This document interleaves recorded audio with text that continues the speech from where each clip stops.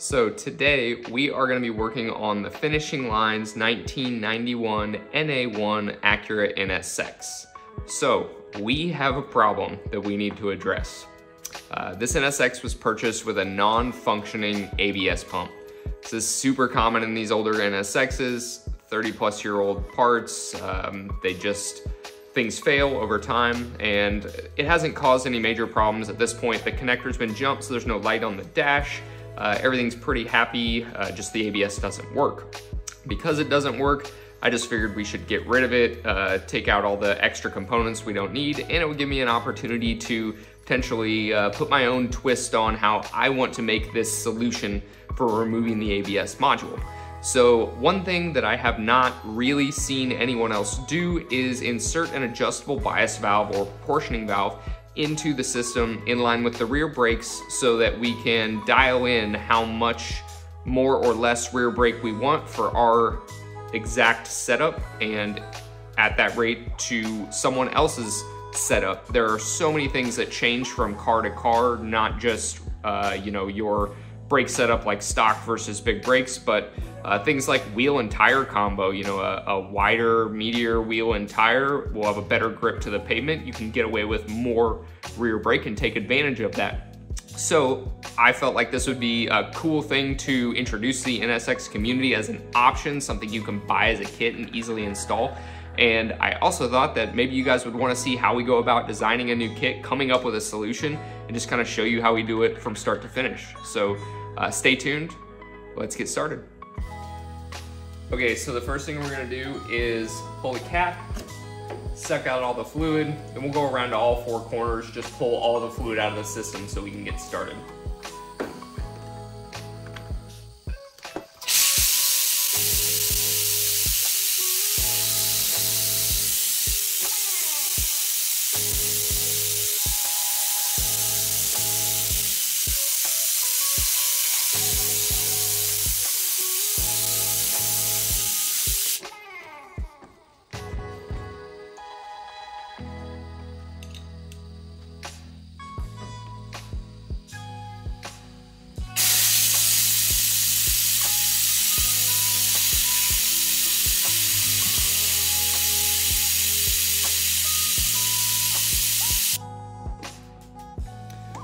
Okay, so I've got all the fluid removed from the system now. I'm gonna go ahead and break loose all of our lines with a line wrench and work on getting all these removed, and then we can pull the ABS pump out.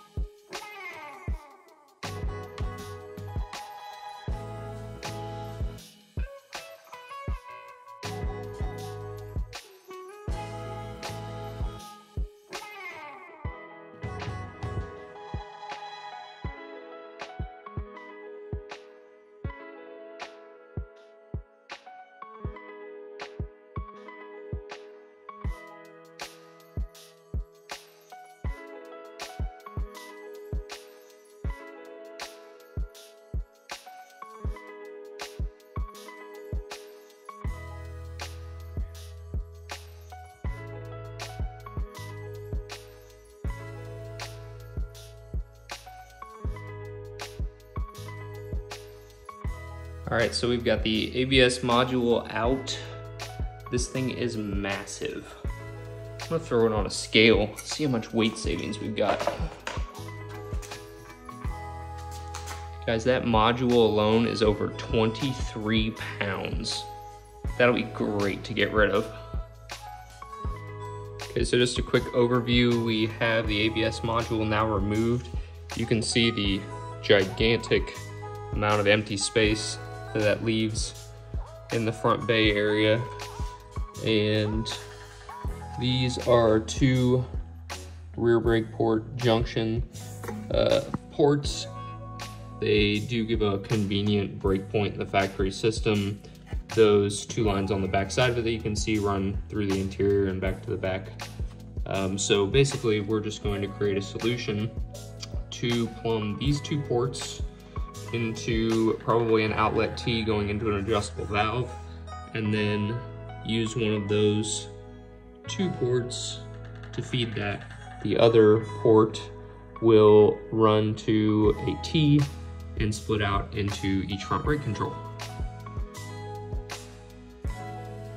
Okay, so I've spent a little time scouting out the situation, trying to figure out my first idea for a design to mount our adjustable proportioning or bias valve.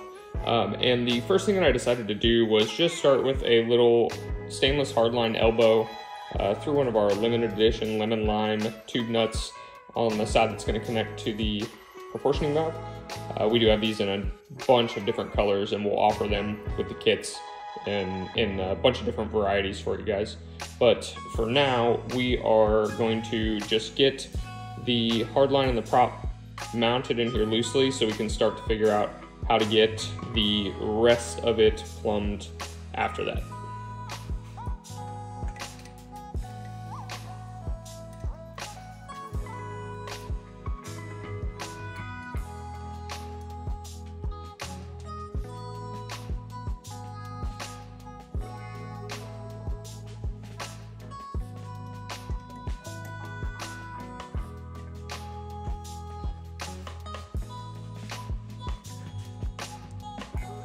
Okay, so here's a quick overview of how the prop looks mounted in our first attempted position. Basically, our two outlets coming out of a T on the bottom side here, and then we just need to figure out how to plumb to those two ports on this rear brake junction. And once we get that sorted out, that'll be the rear half of our plumbing solution. So we'll work on that next. Okay, so I'm getting started on figuring out plumbing these two ports to these two ports, and I'm just gonna show you a little hack of one thing that I like to use sometimes when jigging up hardline. Working with a whole roll of hardline and trying to get it into a space where you're working tight obviously doesn't work out very well. So I tend to take some type of this is just mild steel TIG filler rod. It's strong, it's bendable, and you can basically form the shapes that you need out of it and make like a little stencil. So what I'm doing is, just to give an example, so this goes into the port here, and then you can see that I'm got a bend, it's gonna go down, and then we're gonna form the rest of the bends here to plumb to the back port of the T.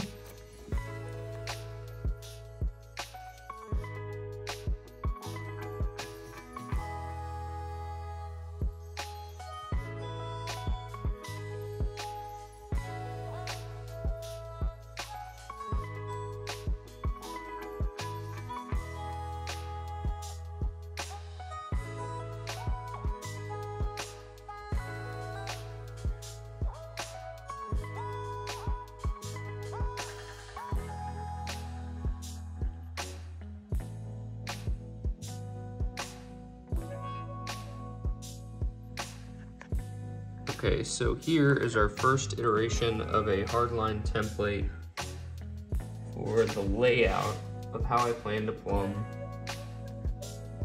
these two lines. It's pretty rough and crude. It's just a starting point, but it helps me to use this before I start wasting actual material and attempting to create some more permanent jigs. But that's generally how we're gonna get the bottom two ports plumbed, laid out in a simple sheet material. So first line is concept completion of the top port to the front T port.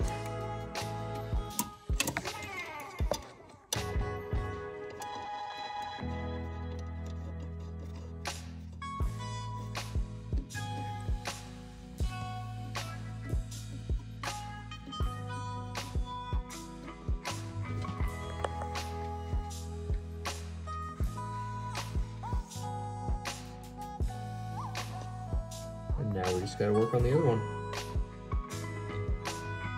So on this one, I went from the welding rod to actually making a jig out of copper nickel before finishing off in stainless.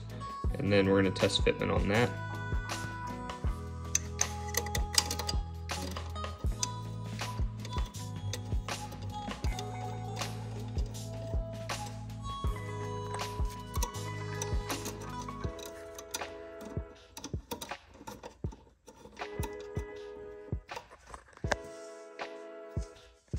Okay, so now we've got our 3 stainless hard lines installed, plumbing the master into the adjustable prop valve, and the outlet of the adjustable prop valve going into the 2 rear junction points for the rear brakes.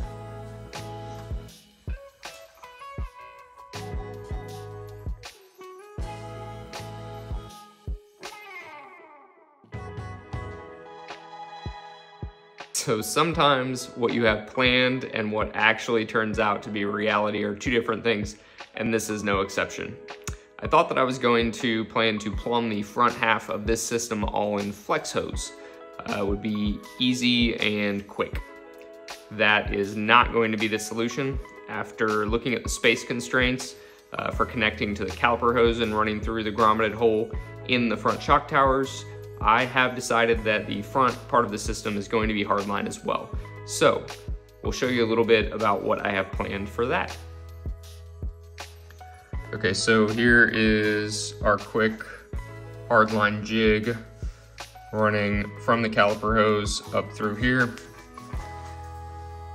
Of course, it runs behind that whole mess. And then you can see that it ends right here. And then there's another one, and that is for the driver's side. And I've done similar on that side. So we are going to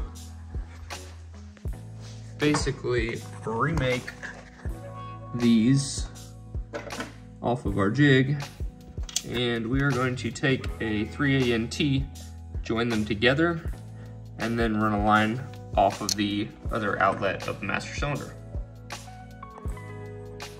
So we now have the stainless hard lines installed for the front.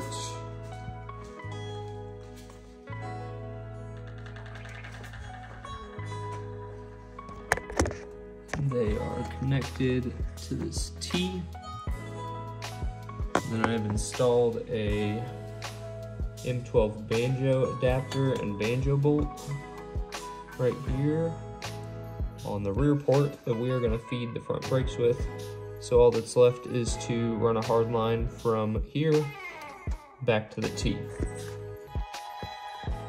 So this is the planned layout from the T to the banjo adapter off the rear port of the master. Okay, and here's our final line made and plumbed to the T for the front brakes. Now all we have to do is tighten everything down and bleed it, and we'll be good to go. ABS delete all stainless hardline with an adjustable valve for our rear brake bias. Okay guys, that wraps up this video. If you guys liked this kind of content, do me a favor, drop a comment below. Tell us if you liked it. It really helps us figure out what kind of content we need to bring for you guys in the future. If you want to see more kit designs and on-car work, if you like installs in general, just let us know. Give us a feedback. We appreciate it. Thanks for watching, guys. See you on the next one.